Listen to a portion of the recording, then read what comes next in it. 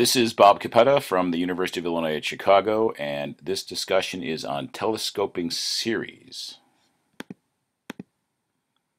So our goal is to prove that the following series converges, and we want to find its sum. So what does it mean for a series to converge?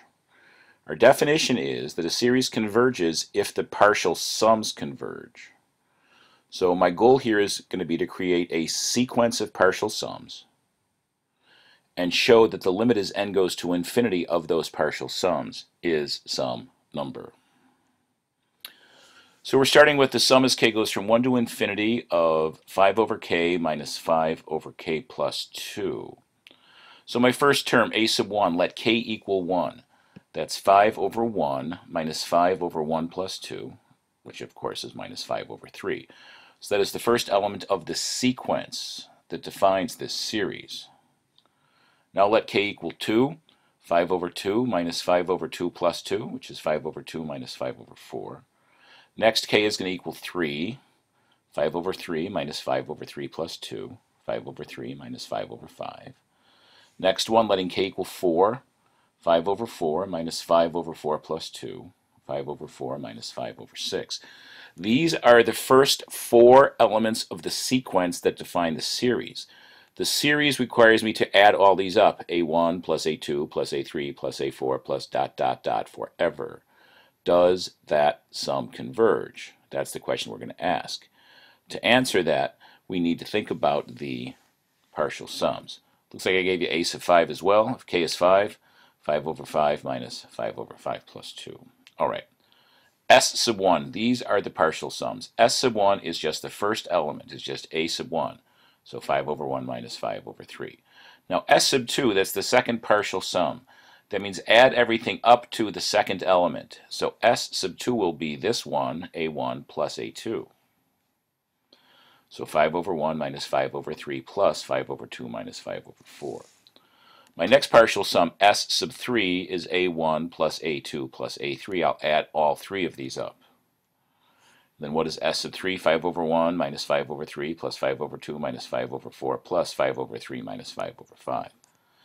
You'll notice I simplified that because something cancels. What happens? 5 over 3 goes away because I have negative 5 over 3 and positive 5 over 3. And I'm left with just 5 over 1 plus 5 over 2, then minus 5 over 4 minus 5 over 5. If I go to S sub 4, I'm going to add up this one plus this one plus this one plus this one. You'll notice the 5 over 3's will cancel, and you'll notice the 5 over 4's will cancel. So what are we left with for S sub 4? All of those. 5 over 1 is still there. The 5 over 3 goes away. 5 over 2 is still there. The 5 over 4 goes away. Minus 5 over 5 minus 5 over 6. So we have that for S sub 4. And then for S sub 5, the sum of numbers up through a sub 5, a1, a2, a3, a4, a5, will add all these together. Again, the 5 over 3's will go away, the 5 over 4's will go away, the 5 over 5's will go away. So if we add all those together, 5 over 1 is still there, 5 over 3 gone, 5 over 2 is still there, 5 over 4 gone, the 5 over 3 canceled that 5 over 3, the 5 over 5 is gone, then minus 5 over 6 minus 5 over 7. So we have S1, S2, S3, S4, S5. And our goal is going to be to determine a pattern, because we want to take the limit as n goes to infinity of S sub n. But if we're going to get S sub n, we're going to need to see what that pattern is. Again, there's S sub 1, there's S sub 2, there's S sub 3, there's S sub 4, there's S sub 5. You'll notice I reordered the numbers in S sub 2 mainly because S3, S4, and S5 all started with 5 over 1 plus 5 over 2.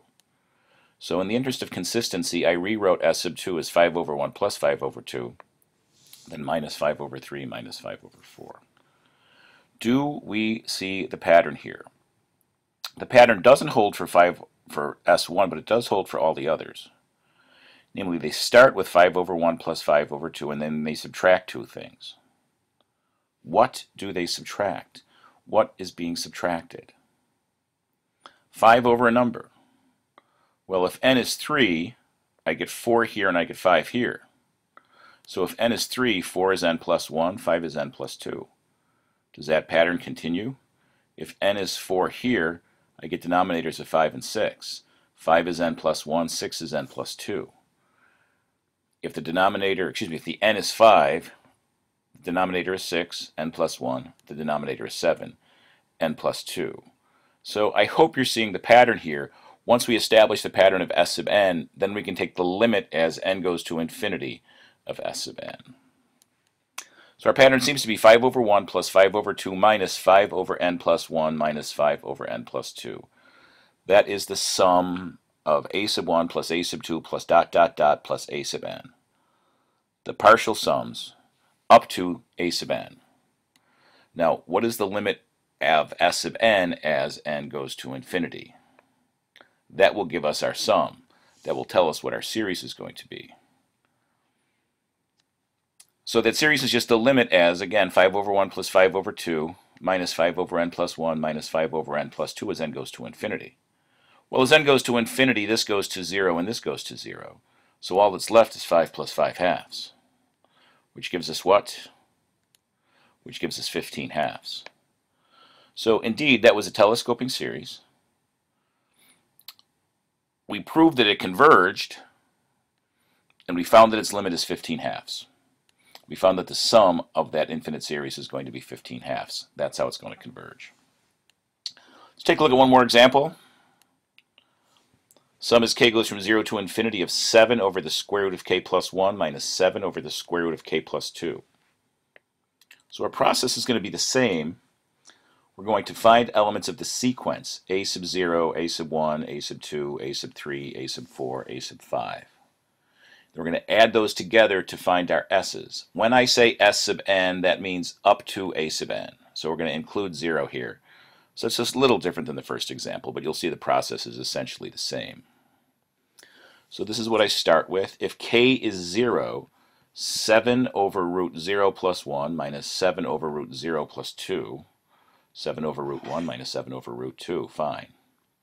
If k is 1, what do we get?